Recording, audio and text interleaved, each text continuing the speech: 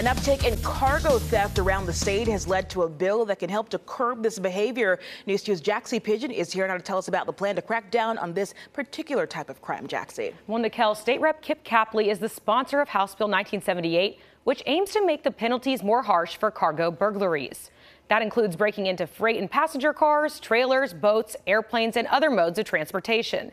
This bill would change the current punishment of a Class E felony that carries a fine of $3,000 and up to 6 years in prison to a more severe Class D felony, which could result in a fine of $5,000 and up to 12 years behind bars.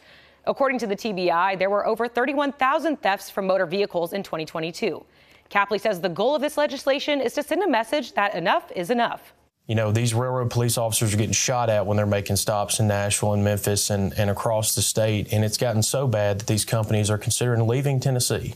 So Tennessee House Republicans have never been soft on crime. We're never going to be soft on crime. And moving forward, we have to take these steps to ensure that companies that do business in Tennessee are going to be safe in Tennessee. Now, if this passes, the change of penalty would apply to any offenses committed on or after July 1st. The bill is scheduled to be heard in the Criminal Justice Committee next week. Nicole.